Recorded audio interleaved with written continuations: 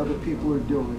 You master what they're doing, and then you stay in front of change. You create the new change that everyone else is moving with. And that's the best advice I can give you. When you're wanting to do things, build things, it don't matter what you've got, you could find anything out there. I come from a poor family, 4 brothers, 3 sisters.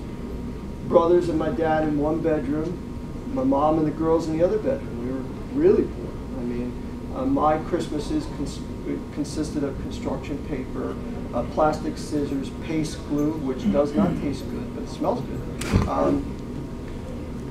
crayons, markers, tape, and from that, it built this inspiration to, an imagination to, well, I don't have that toy, I'm going to make it.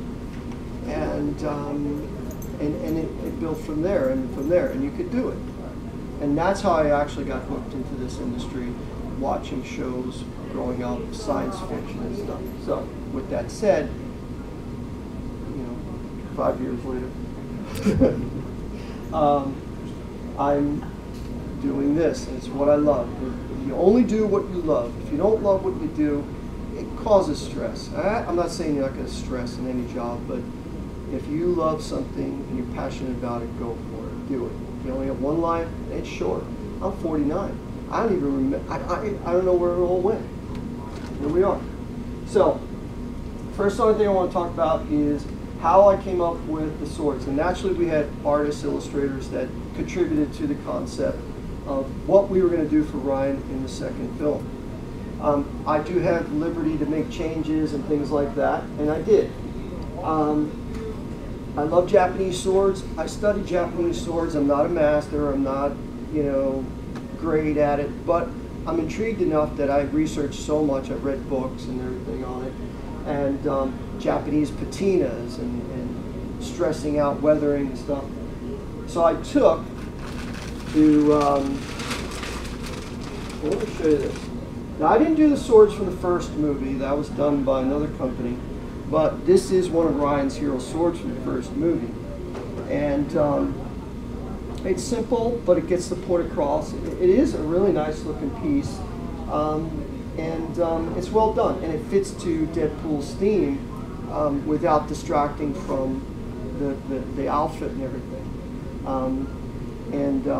This is just flat aluminum with a beveled flat edge. So you say, well, how can I do this at home? Well, you can do this at home, actually. There's products out there called EVA foam. There's another product, Wobbla, I can't pronounce it, Warbla, yeah, which is another good product. So, how you can do this? Go to a hardware store or anything like that. You can get rubber dowels, you can get flat aluminum, really thin, you can get a hacksaw and a marker and a file. You could create a really thin piece of aluminum to this shape, smaller than the actual blade, thinner than the actual blade.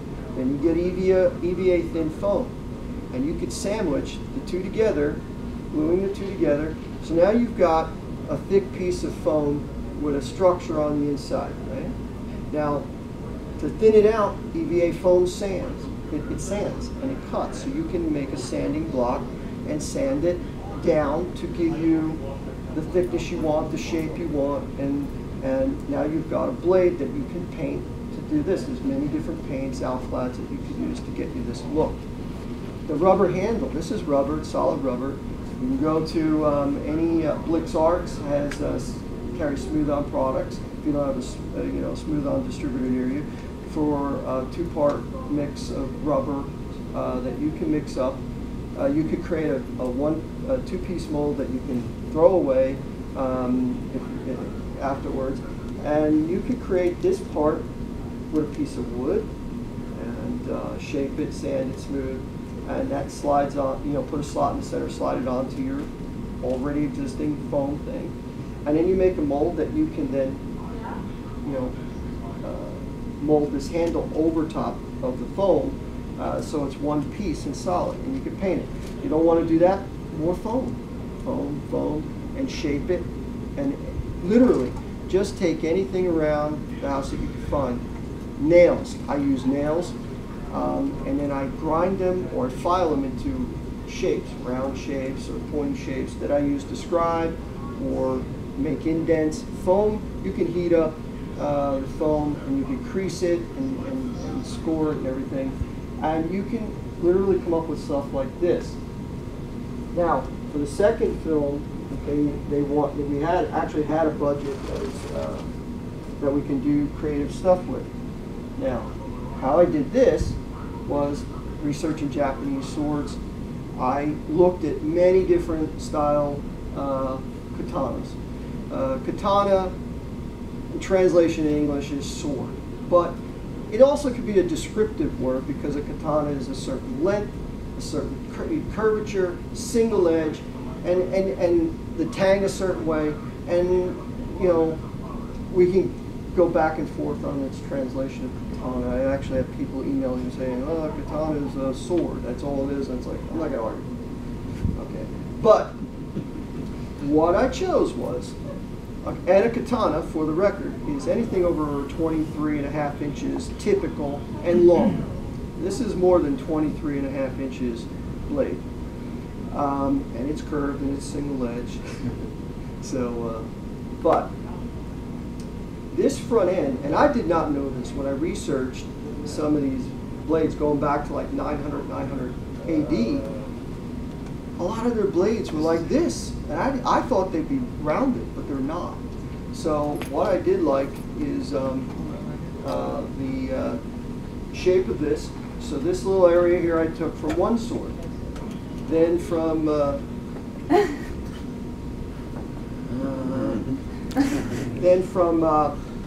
13th through the 16th century, I literally took different aspects of different swords to come up with a base shape. And it didn't stop there.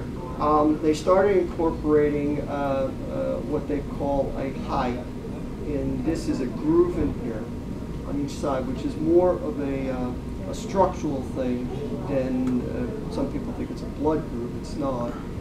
So if you know what an I-beam is for structural reasons, then that's exactly what this is.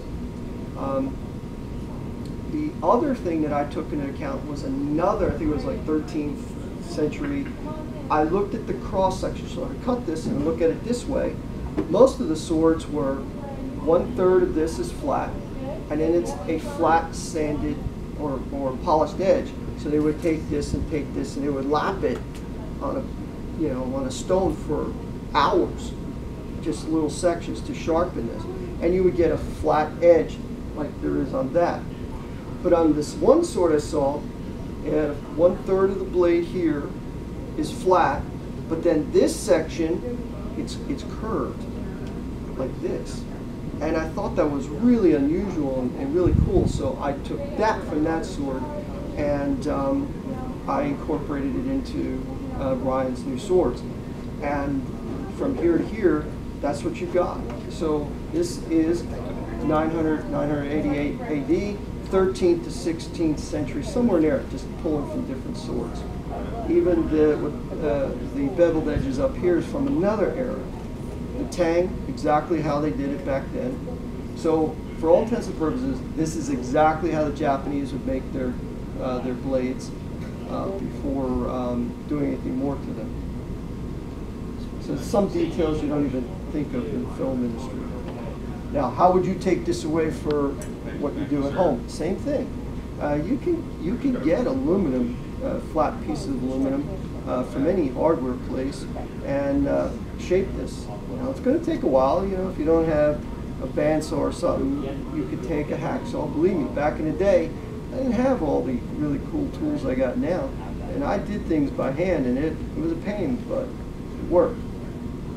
You could do aluminum, and you could take files, and aluminum really files easily and make the shape, or you could do what I said before, a rod on the inside of this with 2 pieces of foam to give you the structure. There you go. Now, let's talk about finishes. Now, what I did for the metal sword was we went back and forth on Damascus steel, no Damascus steel. And one time I was going to make real Damascus steel, and that would have incorporated folding different steels to create this pattern. Not very practical in the time frame I had, so I'll give you a little tip you can use at home. If you make some type of trinket or something like a pendant or something, you want to do some engraving, you don't have an engraver. What you do have is Radio Shack Online. There is a product, it's an acid, it's called ferric chloride. It hates aluminum, and what you do is go online, buy it, it's really cheap, you know, like probably a pint or a quart of it, and how you would create this look is Super 88 or 33 electrical tape, 3N. Get that at any hardware store. Put it over top of your piece. Doesn't matter what it is. If it's aluminum, doesn't matter. Whatever the shape is or whatever. Doesn't matter what the pattern is. Just make sure that electrical tape is fully adhered to, there's no air bubbles and stuff. Then you take whatever pattern it is you want. It could be anything. And draw it on a piece of paper. Tape the paper over the electrical tape. Get yourself a brand new X-Acto blade or a little hobby knife, and you cut out the pattern. With that, pull the electrical pieces off to bear the aluminum underneath. Take your ferric chloride, brush it on. Before you do all the electrical tape, sand this, clean this smooth, so there's no residue on the aluminum. But when you put that ferric chloride on there, about 10 seconds, you're going to start etching like this. And then take a mixture of water and baking soda, neutralizes the acid. Brush that on or put it in a bucket, and then you go to the next section. Do small sections at a time because it will eat the metal really quickly. How I did the prototype on the first sword was exactly what I just told you. Nothing fancy. Electrical tape. I cut a blood drip pattern on the blade. Ferric chloride. It looked beautiful. Sent it in. They didn't like it because they wanted Damascus steel. But Damascus steel pattern, I drew it on Corel Draw, the artwork, and then I printed that pattern on top of the blades, just like an ink printer. And for you, you would put the electrical tape down, print your papers with all your design. Yeah, it's going to take a long time, but cut it out, pull those pieces off, and do the same thing. With me, when I printed the ink's not affected by ferric chloride. So I then put the ferric chloride on, acid, wipe it down. Acetone kills the ink. Acetone, and there you go. And that's exactly how I did these blades. Nothing fancy, there's no big machines that did all this. That's something you can do at home. Ferric chloride from Radio Shack, electrical tape, and an X-Acto knife, and a piece of aluminum. 70-75, 60-61, these are types of aluminum, doesn't matter. Do a pendant. Do a pendant, round shape, drill a hole, do a pattern on it, and try it. And that's how you do the any type of look like this. Any questions at this point as far as ferric chloride, electrical tape? Actually, for hitting things, how do you deal with the edge? I work at a theater, and we have to take blades down then, and they like to feed them together, and they're always like, oh, then you have to file the next side of it. You look around. Well, how we do that in the film industry is we make a lot of the same thing. 12 sets of blades, hero blades. We also have, and those blades don't see any banging. What they see is close-up shots. Like if you saw Deadpool 2, the shot where he's in the train with Cable and he's doing this, that's the hero blades by him with a green screen, and it never hits anything. For banging up against things, we use bamboo. It's like flooring material, bamboo sheets, and we machine the bamboo out, and then we paint it metal finish, or whether we're going to use. I used a couple different types of metal chrome that's like industrial chrome for plastic parts for automobiles. You can use what they call outclads, and any paint store will have outclads. we've even used Krylon metallic, chrome, or I think it's silver or chrome, hobby shop spray on. Believe it or not, that's exactly what they are. Because when you're swinging them around, people don't see that. You know, hell, I have a copy of DP2, and I'm trying to see if this was even worth it, all this detail. And I paused at every point where the sword was most visible, and you cannot see anything really. It's too blurry. Oh, that's got to be a letdown. So for you, bamboo sheeting is the way to go, and you can shape it and whatever, and then paint it, and you can bang it and bang it and bang it, and Does it sound metallic? you get the client. Well, we use post editing. But if you want to get nicks out, there's nothing you can do. What I do to try and help combat that is I don't make. They do flat edge. Now this was used to bang, as you can see. We do a flat edge, but the choreography really is good because they try and bang right on each other like this. So what I do is I do a 64th radius on a machining, so it's rounded, so it kind of helps a little bit, but it's not something you're going to get away with. The other thing too is this is very springy. 60-61 aluminum, you bend it, it stays like that. We'll go back. 70-75 is aircraft grade. What we use, that's what I use in the industry. You can bend this, and it will go back. It will keep its shape. It doesn't wobble. So, Is it a lot harder than shooting? no, 70-75, 60-61 is beautiful. 60-61 is more of a pain because it gums up sometimes if you're trying to, run through it too fast and stuff. Kenny, to your right, to your left, sorry. You just got a question? Oh, that's fine. Well, will that asset work on metal? Yeah. Well, like stainless steel, or that asset? No, well, now- etch it like that.